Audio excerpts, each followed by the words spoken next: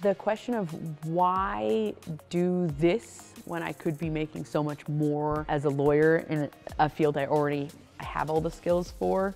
It's really a matter of what it means to be alive. You want to have a living, you know, don't want to just have a career, you want to live. And that's really important to me. I'm Nico, I'm 36, and I left my job as a lawyer and became a firefighter. You know, the first question that I have, or my first comments are, only women do stuff like this, largely. I can imagine a few men doing stuff like this, but I cannot imagine as a man. And this is what makes men and women different. I cannot imagine as a man. I cannot imagine as a man making this decision. I can't. I don't care how masculine this woman is. I don't care what it is. And you know what's so funny? When y'all sent me this video, because I have not watched even a bit of it. When y'all sent me this video, I thought, looking at this, that this was a man. I genuinely thought, just looking at this cover photo, looking at this picture right here when y'all sent it to me, I said, oh, I want to see what man is foregoing making $100 and something thousand a year in order to become a $15 an hour firefighter. But let's continue.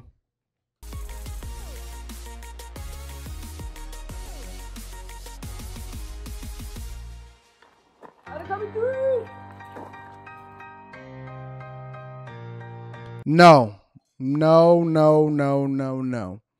If you telling me that you are part-time and working as a firefighter for $15 an hour, I'm going to tell you that that is dumb to the dum-dum. Bad news bears. Nope. And listen, I understand that this is a woman, so women can do this type of stuff because they in their emotions and all of this other type of stuff. But I will say that this is not the move. Personally, I don't believe in this, but I want to see what the whole story is. When I got the chance to do firefighting, I didn't know that it was going to be mind-altering. Hey, ETF 42, I agree. Women can afford to live in Fantasyland. Absolutely. That is the exact sentiment that I believe. They can afford to live in Fantasyland. Good. Like, it really is, it's invigorating. There's so many new skills. It's exciting. The people are amazing. And you get to be outside. Working as a lawyer. What? All right. Wait. Nico quit her $116,000 a year law job in February 2020 to work part-time for $15 an hour as a firefighter. So you chose to do a more dangerous job as a woman and make a fraction of the money because it's invigorating and it's exciting. I need to understand if this chick is a trust fund baby or what, because this sounds dumb. You spend a lot of time sitting in a chair, and I have bees in my knees. I like to move around. Gotta come around! It was not comfortable. I was gaining a lot of weight. I wasn't happy in my body anymore, and my mental health was certainly suffering. So I got a solution for that. Put the fork down. Put the spoon down. Pick up a fork. Put the spoon down and pick up a fork. Don't eat so much and then go to the gym. Yo, I thought that it was some bag fumblers out here since January. This chick must be nominated for the bag fumbler of the year. This could quite possibly be one of the dumbest things that I've ever seen in my life.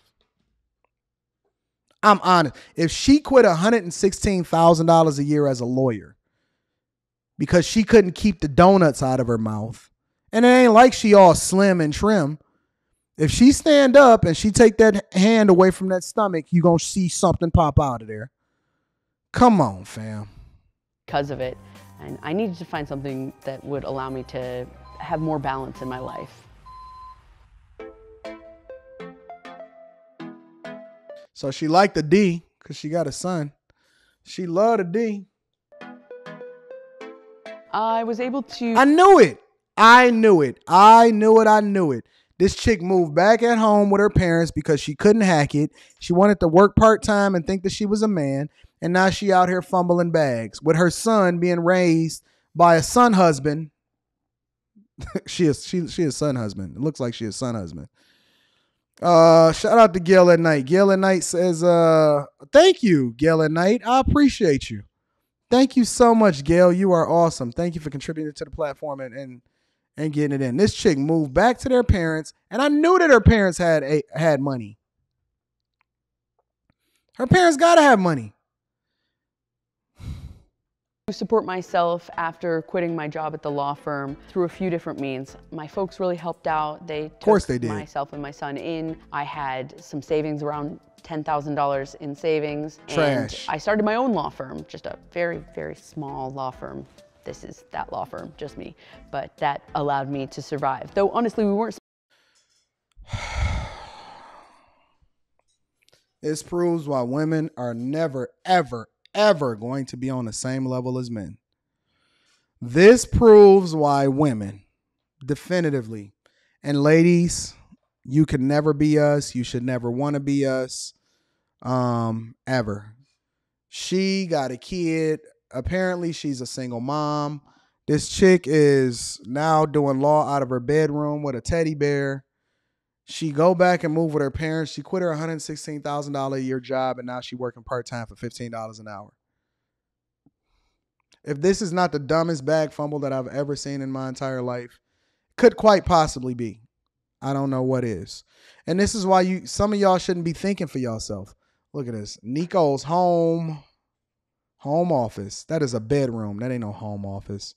She is in her bedroom with a file cabinet and a teddy bear and covering up the oh, Jesus. Spending very much money because it was the pandemic.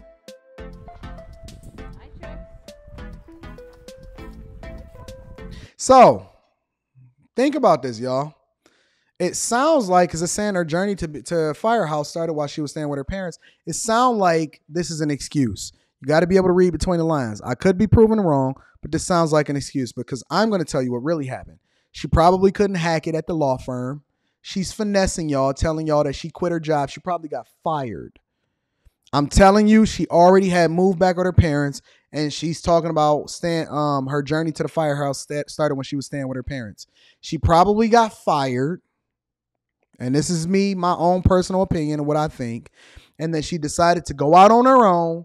She couldn't hack it, so that's why she's saying, I got my own little private law firm, and then she went and got a part-time job thinking that she was a man. I'm telling you. That's what I think is happening. The story of how I came to be a firefighter is, it's very serendipitous. In August of 2020, we actually had a single lightning strike. And I told you she was... Don't you tell me you losing weight as a firefighter. Don't you tell me you losing weight as a firefighter. I see what the truth is. I see what the truth is. Yeah, you got all of that booty do. You got all of that belly sticking out. Shout out to Eric Hassel. Eric Hassel said 200 acres of land in California. They rich like multi-millionaire rich. Probably. I wouldn't doubt it. Yeah, you can't trick me, baby girl. I know what's under that pouch. I know what that kangaroo pouch do. I told you, as soon as she removed her hands from in front of her stomach, all of that was coming out. You can't trick us. You can't trick us, baby girl. I know what I'm looking at. You can't trick us. I know where it is, where that kangaroo pouch is. Ain't nothing wrong with it. Get it in, baby. They said Melvin Johnson said that's baby fat. It started a little fire right up there on our property, just up on that hillside. The mountains. They own all of that? Jesus Christ. Mountain. And very quickly, some firefighters came in from town and they started climbing up the hill, and we're like, why? There's a fire road that goes up and around. It goes almost straight to where the lightning strike had happened. So my mom and I, we put on a backpack and hiked on up after them and showed them where the fire road was. And that's how I met Josh Jones, Captain Josh Jones, who is the one who showed me how to get involved with our local fire department. The dedication that each and every one of you have done, and thank you so much. Once I started in the fire academy, it was like fireworks. It's such a dynamic career. You're constantly learning new skills. You're working with wonderful people. You're helping people. You're doing all of these really incredible things and having all of these crazy experiences. And you get to be outside a lot, which I really, like, I can't be tied to a desk anymore. I just can't do it.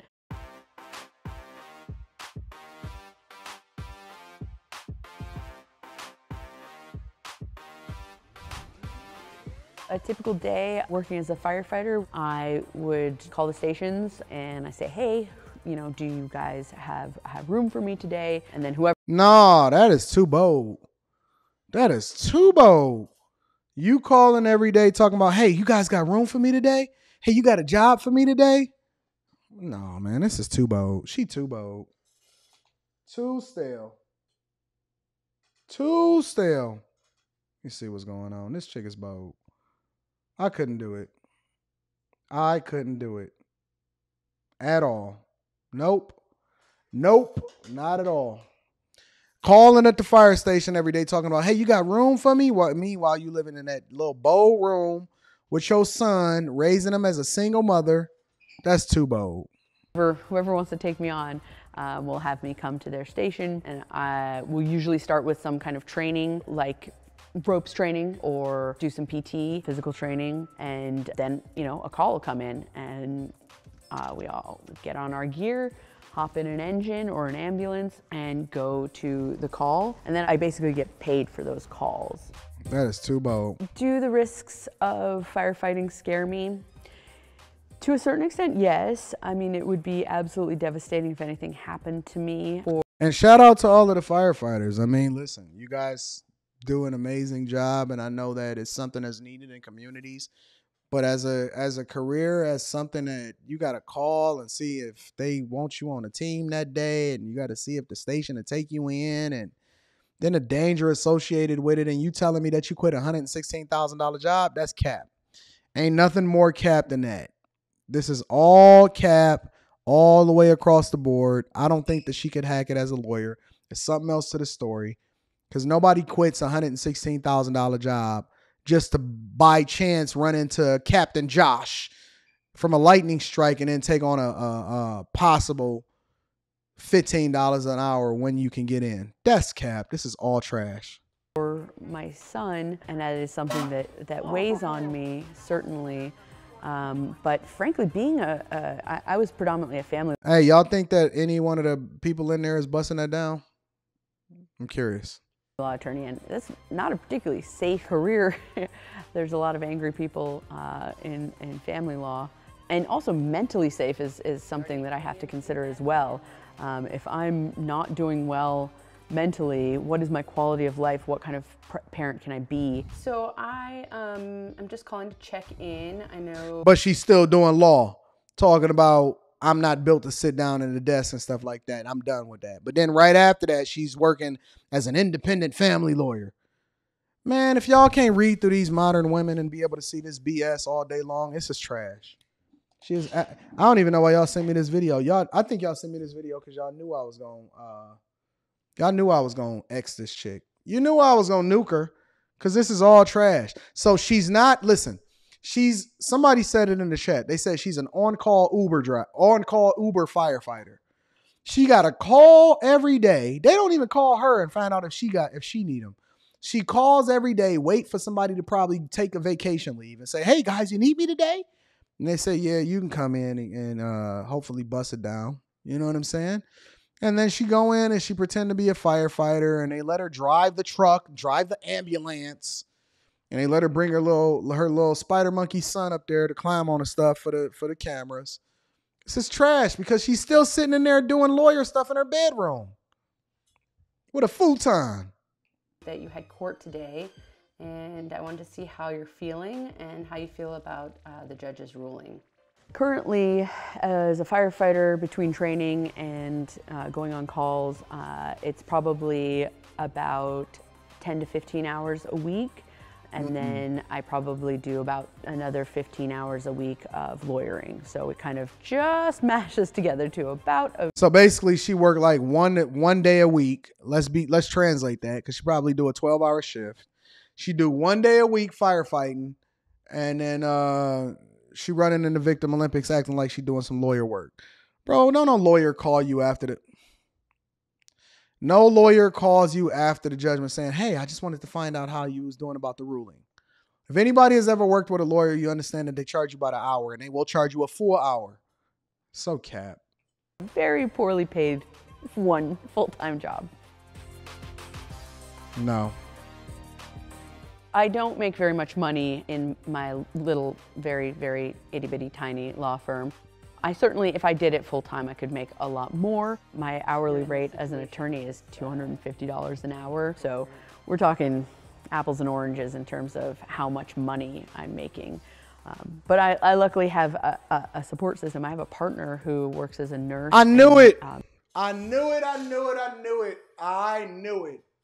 I knew it was some munching going on there. I knew it. I knew it. I knew it. You can't fool me. And I want y'all to tell me which one is the masculine one. Which one is the more masculine one in y'all opinion? Who's the man? Shout out to John Doe. John Doe says she said she quit her job as a lawyer for the sake of her mental health. There is no way that running in the courtroom is more mentally draining than running in a burning building. I 1000% agree with you, family. This is all cap, all finesse. I'm going to tell you what really happened. She had a baby daddy. Her baby daddy made her feel some type of way, and he told her to stop running in the Victim Olympics and get your ass back in that law firm to make your money. She said, no, I'm going to do what I want to do, and I'm sick of men. That's why she had Nico, single mother, and now she flipping the script. You know, that's a very stable income. So that has also given me a lot more flexibility in. And I bet you her real name is Nicole.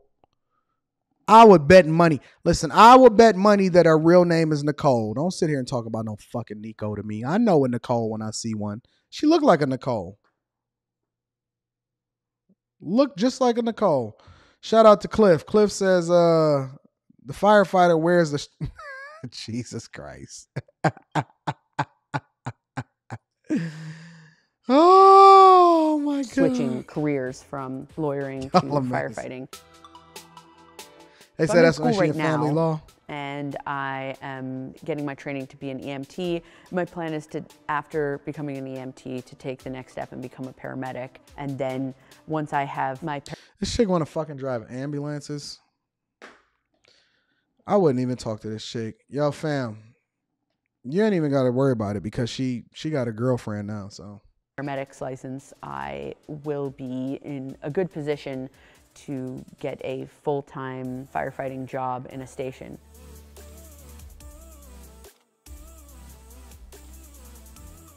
No, it depends on overtime. It does depend on location and experience. You're right. She says she want to be a gangster. Dog, this is all whack. This is all whack. This is a chick that want to be a man so bad. She want to wear pants. Listen, I'm going to tell y'all the truth about men. And I tell y'all the truth about men. No man, I'm going to be honest with you. Well, I'm not going to say no men because you can't say definitively anything. Most men are doing the hard jobs that they're doing because they don't have any other choice. No guy wants to go in and blow his back out every day. No guy wants to go in and put his life on the line as a police officer every day. No guy wants to go and be a CEO every day. They doing it because they have to, or they doing it because it's an opportunity for them to get out of the situation they in. Most people that I've talked to, that I've coached, that say that they joined the military, they said they joined the military because of the benefits and because they ain't have no other option. And then they benefit as a result of it. But no man is doing it because they have to. And when you see a chick that's overcompensating, and it almost reminds me of, shout out to Jordan Smith. He says, single mom epidemic, co-parent economy. She definitely getting ran through. Facts. No, listen, when you see a woman that do stuff like this, for me, this looks like overcompensation. This reminds me of a man that says that he wants to be a woman. And you know how he overcompensates? He over switches. He over wears the purse like this and women don't even do that. And every single thing he says is honey on the back of it. This reminds me of that. This reminds me of overcompensation, but on the back end. Gayla Knight says she used him to get the baby and don't really like men. Cap. She used to like men. And then he told her to lose some weight because he was watching Kevin Samuels. And Kevin Samuels says the average woman weighs more than men. And this is what you see. This is what happened for it. For real, Gail, that's what happened. Jay Ben says, here's some dressing money for this word salad vid. For real. She is doing nothing but finessing us, giving us all of this extra, and that is not inaccurate. I know what the truth is. I can get it out of her. She a bad lawyer. She can't lie that good. And the highest taxes, and it costs you the most. My advice for people who are considering changing careers, I think that you have to pursue your passion. I don't think that it's healthy for humans to do something just for money. I think that you and this is coming from a woman that lived with her parents, with a child that couldn't stay with the man that she had a kid with. This is literally coming from a woman that lives with her fucking parents on a 200-acre estate, telling you to follow your passion, follow your dreams. Don't listen to her. Don't listen to her, ladies and gentlemen. Don't you do it. Fuck your feelings. You go get that bag. Go get that bag. Have to find something that makes you feel vibrant, makes you feel excited, that is engaging, that makes you feel like you're doing something good. I did everything I was supposed to do. I went to college, I went to law school. Waste the money, waste the money. First shot, I got married, I had a kid. I knew it, I knew it, I knew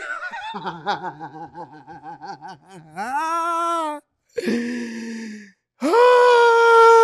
She got married, had a kid, and got divorced. I'm telling you, and now she on that other side. Because what happens is, let me tell y'all what really happens. Let me tell you what really happens. What happens is they hit the wall.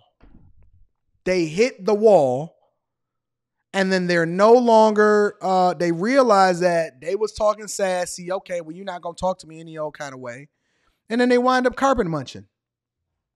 I'm telling you, I'm taking my son, I'm raising him to be more feminine as a single mom. I'm going to live back with my parents, skip this job. I'm getting divorced. Now she over here talking to another nurse, and she working part-time, making $43,000 a year in California. I knew it. I knew it. I knew it. I knew it. I can spot him a mile away. I'm telling y'all, if you can't see and be able to translate through body language of exactly what it is that you're dealing with and be able to tell you exactly. That's why I keep telling y'all, I know what a woman is all about within 15 minutes of talking to her. I was able to see exactly what this chick's blueprint was way before she ever said any of this. All you got to do is pay attention to the context clues. Guys, you don't know a woman over the next 2 years. Yes, you do. Yes, you do. I knew her within the first 2 minutes. I could tell that chick wasn't supposed to be here in this club in the first place. Get that hoe home. She out of order. I'm telling you. Did all of those things and I still wasn't happy. Even though I'm still baby, junior firefighter, I want to get to that point where I am able to take it on as a career. Nah, talk about that man that you left and you was married to. Look at that chick. Bag of bricks coming through. I would really like to be able to throw myself into firefighting completely and really And don't say she just wanted a baby either, because you don't get married because you just want a baby. Nope, I'm not going for it. I knew it right away. Away from the lawyering in overnight, but it's just not practical, it's not feasible. I want to end my career as a lawyer and begin my career as a firefighter in a responsible way. A way that doesn't hurt my clients because I care about them very much, and also allows me to really get the training that I need to become a really good firefighter. Yo, red flags all over this. Listen, you can identify a certain type of modern woman no matter where you at, no matter what type of video. It could be a money video. I was trying to figure out why she went from making $116,000 a year to $15 an hour as a part-time firefighter. I knew it. Shout out to Razik. My uncle, before he passed, he used to always tell me, you can learn a lot from a dummy. Real talk. This is a red flag if I've never seen it before. Julian says, thanks for chilling out on the potty mouth. I'm listening on speaker from a couple of tiers up on a scaffold. Tools in my hand. I can't move. Customer window all open. Y'all better get some AirPods. Real talk. Anton is out here talking. I'm sorry, y'all. I'm going to clean it up. Anton is not going to be cussing as much any fucking more, okay? Real talk. All right, that was the last time. I'm sorry. I see one. You ain't going to trick me out of my draws. Nope. I knew it. And they still be wanting D.